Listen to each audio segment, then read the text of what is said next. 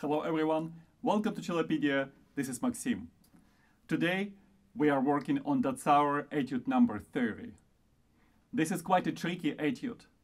We will have to work on bow distribution, string crossings, and playing different notes on the different strings with the same finger without even moving it. Let's start with bow distribution. At the beginning, Dotzauer is asking for us to stay in the upper part of the bow.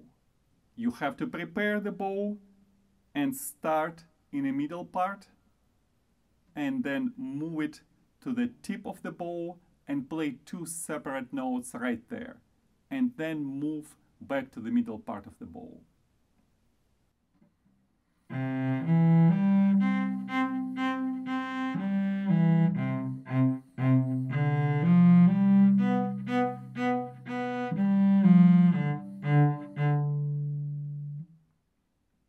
Then, few measures later, you have crescendo, so you'll have gradually increase amount of the bow you are using. This way, you will spend more bow when you will be making up bow stroke, and you will end up using the whole bow when you have to play forte.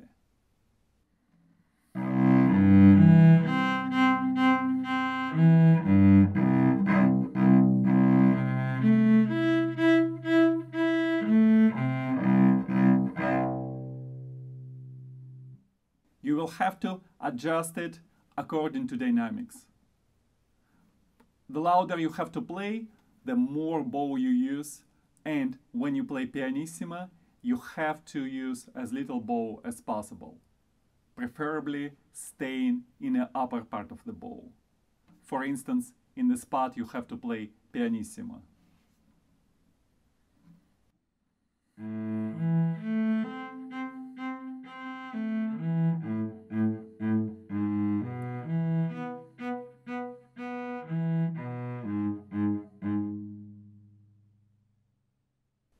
String crossings. In this etude, you will have to make a lot of string crossings. In every measure, you go from one string to another, and some measures require you to move from C string all the way to the A string, back and forth. You just have to remember to make sure that your wrist is flexible, and when you move from one string to another, you try to turn the bow accordingly.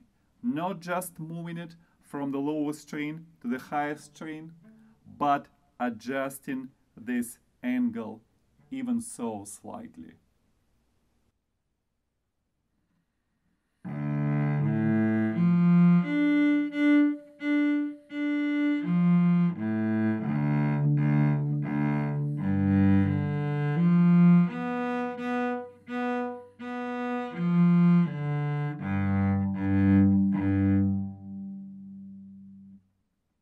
This requires very special attention.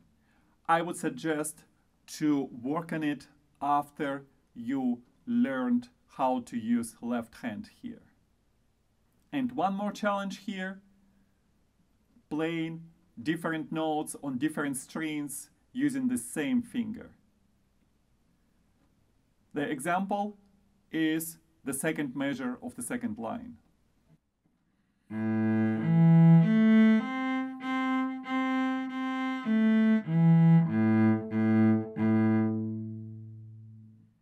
Here you have to play A and E with the first finger. In a slower tempo, you might be able just to move the finger, first finger, from the string to string.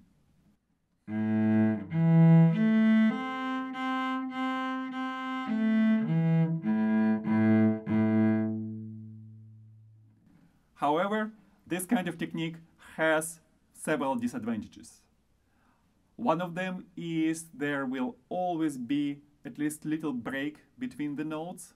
It will be very hard to play them legato. And second disadvantage is that it will be very hard to play like this in faster tempo.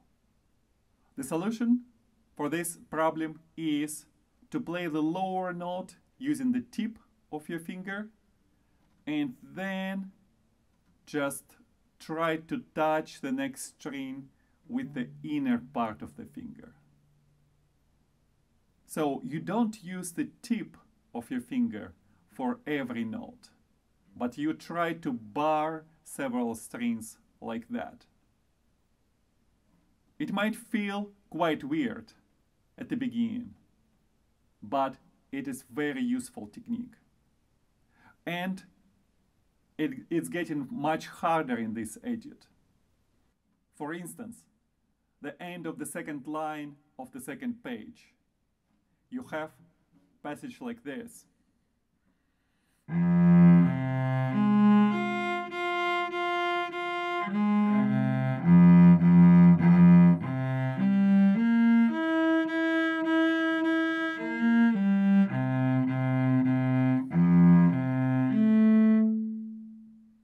Where you have to play many notes without moving the first finger.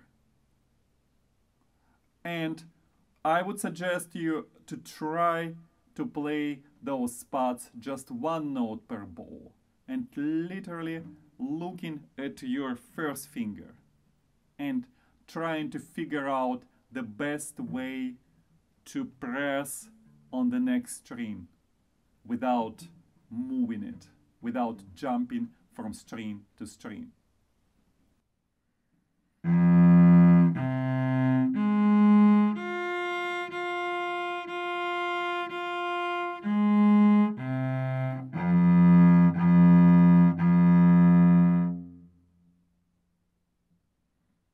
Try not just to play it with one note per bow, but just to play one little part back and forth. For instance, first two notes.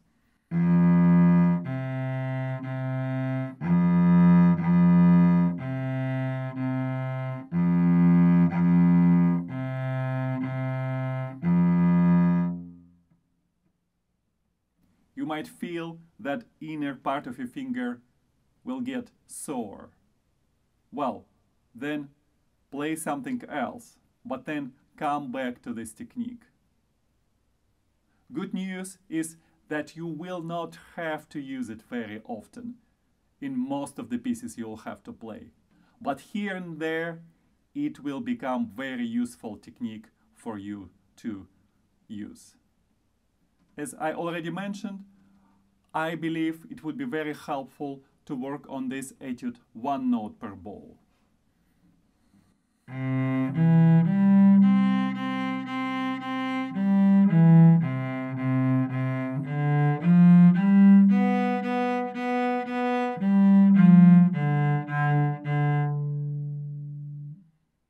And when you feel confident enough, then work with original bowings, try to take care of bow distribution, but in a slower tempo. And let me play it for you in slower tempo, 8th note 60.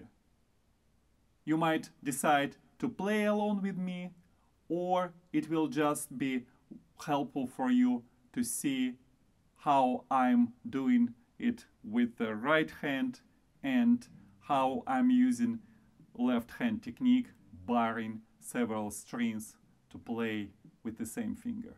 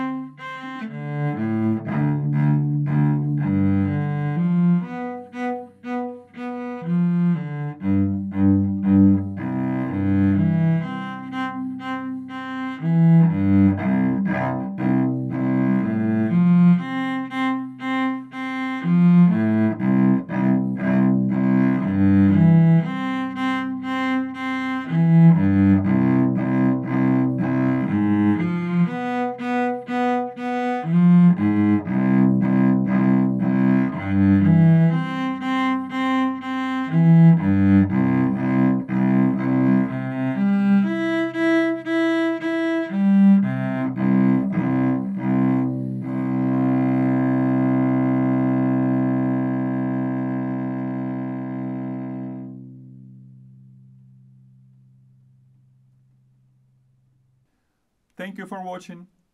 As always, I hope you learned something interesting for you, and please come back for more videos on Cellopedia.